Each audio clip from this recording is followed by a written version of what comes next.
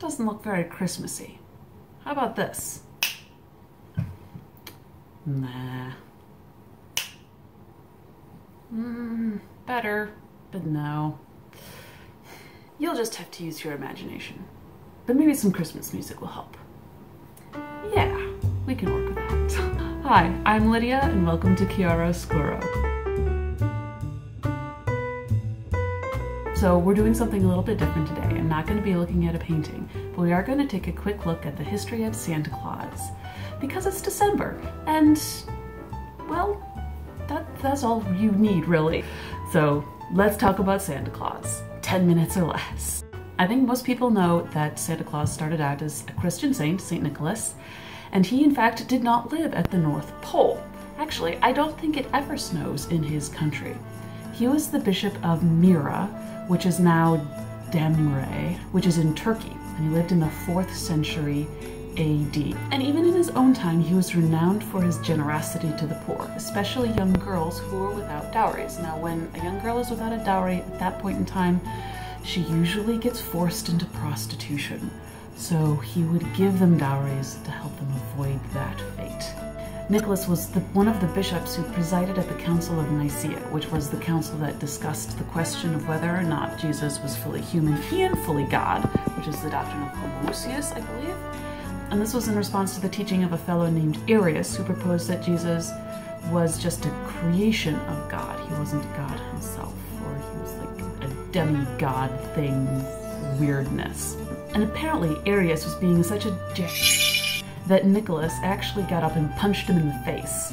For causing such a ruckus and being unnecessarily violent, Nicholas was put in jail and temporarily deprived of his bishopric? Yeah. But he was miraculously reinstated, and you can look up the deets on that if you want to know exactly what happened. He was also known for miraculously multiplying wheat during famine and helping guide lost sailors home in a storm. But most of all, he is known for resurrecting 3 pickled children. Yeah. Now, this is a legend. It appears about 300 years after Nicholas died.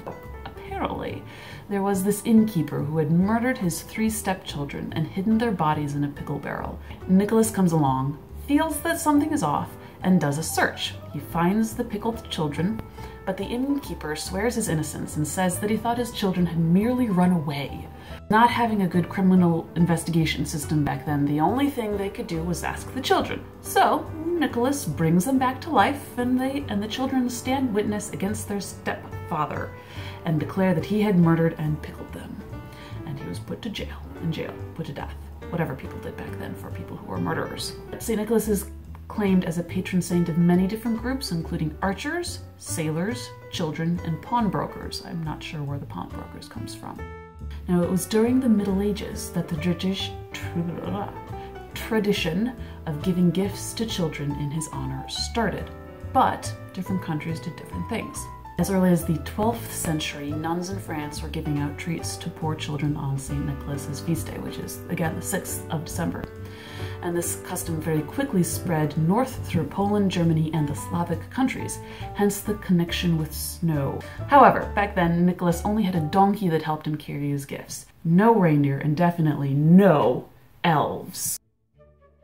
During the Reformation, when Martin Luther declared that it was bad to venerate saints, and he tried to get rid of all sorts of saint feast days and celebrations, including Saint Nicholas. Now, you can't just get rid of something like that, that's very special. So he decided to move the tradition of gift-giving from the Feast of Saint Nicholas to December 24th and 25th, which is Christmas Eve and Christmas Day. And this gift-giver figure that Nicholas usually fulfilled was then transformed, and Martin Luther suggested the Christkind, or Christkind. Anyway, it means Christ child. So, Christ child who would come and give gifts on Christmas Day. It ultimately did not work because people still had a great fondness for St. Nicholas and everything that he did. Father Christmas is kind of the typical spirit of good cheer at Christmas, who brings peace, joy, goodness, good food, wine, and revelry. And England also kind of rejected the veneration of the saints, so poor old Saint Nick had to go, and gift-giving was then moved again to the 25th of December. Then in the Victorian revival of Christmas, They also brought back Father Christmas as the emblem of good cheer. He was especially made popular by Charles Dickens, whose Ghost of Christmas Present was pretty much just Father Christmas. Although John Leech, who made the most beloved illustrations of the Christmas Carol, gave him a spectacularly bare and hairy chest. Like Father Christmas, the Ghost of Christmas Present goes around sprinkling good cheer and hope everywhere, as well as being an advocate for the less fortunate. In other words, he is a protector of the people.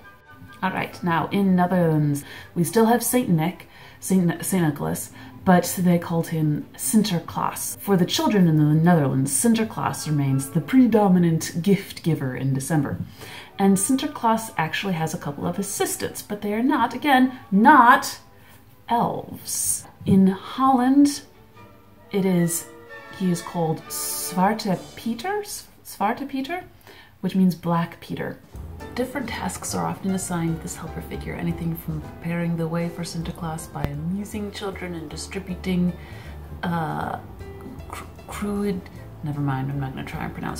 distributing Sinterklaas-themed sweets, cookies, things like that, to those who come to meet the saint, as he visits schools and stores and places like that.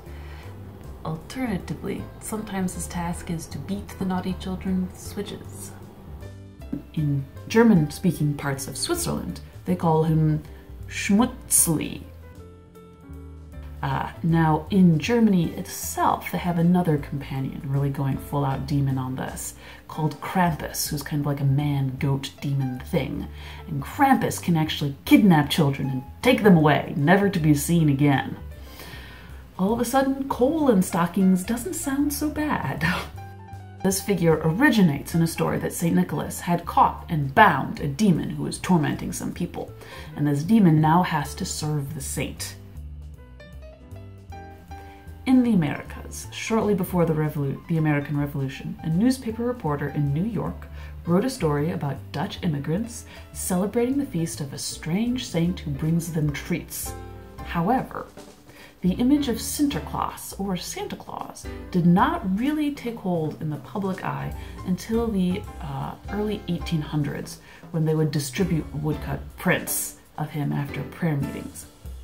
In 1821, there was a book that was published, and it had a poem in it called Old Santa Claus with Much Delight, which was an anonymous poem, don't know who wrote it, and it describes Santa Claus on a reindeer sleigh bringing presents to children.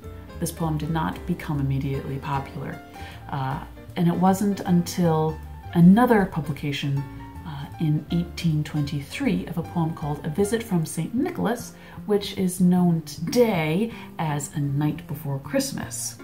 And in this poem, Saint Nick is described as being chubby and plump, a right jolly old elf, with a little round belly that shook when he laughed, like a bowl full of jelly. And so he has all these round, cheery features, you know, food, cherries, jelly, all that sort of good stuff. But he's also said to be very small, and he rides a miniature sleigh, miniature reindeer, 8 reindeer. This is also a poem where reindeer get names. Okay, so that became almost immediately very popular, and it really cemented the idea of Santa Claus as an older elfish type man, immortal obviously, who goes around giving presents. So along these lines, one of the first artists to really define an image of Santa Claus was Thomas Nast, who was a very famous American cartoonist and did a lot of stuff with the Civil War. And in 1863, he created a picture of Santa Claus that appears in Harper's Weekly, and it really became the image of Santa Claus and influenced many other images that came afterwards. In the 20th century, images of Santa Claus became even more popular because of the Coca-Cola company. And Coca-Cola used Santa to advertise their product. They really cemented this idea of Santa wearing red and white. And they were also the ones who really started to portray him as a big man, right? This kind of giant. They made him very jolly, and, well, that's kind of the Santa that we have now. From kick-ass Middle Eastern saint bishop to a fat man drinking Coca-Cola. Personally, I kind of like the fierceness of Saint Nicholas, Santa Claus, as a figure of legend. He is supposedly this protector of children. And the movie The Rise of the Guardians, I think, does a really good job capturing that, and how his ferocity does not make him cruel. It actually makes him able to protect the people around him. Similarly, one of my favorite modern illustrators, Ben Hatke, created a picture that he calls Claus the Mighty. I love the wandering gentleman of adventure look. This seems like a man who would give generously and with good cheer, and be able to chop the hands off of anyone who tried to abuse or take advantage of people. And somehow, that's very comforting. Well, I hoped you enjoyed this whirlwind tour of the history of Santa Claus. Hey guys, I almost forgot. I know that there are tons of places I missed and so many different traditions or little details that I wasn't able to include. So if you and your family have any special traditions around Santa Claus or even gift giving, leave a comment below. I'd love to hear more. And if you know of what they do in other countries that I didn't mention, or even just more traditions from the countries that I did mention, I would love to hear about that. So leave a comment, send me a message on Instagram, whatever. I'd love to know more. And if I can gather enough stuff, enough information, maybe I can make a follow-up video for next year. So I hope you all have a very merry and blessed Christmas. Bye!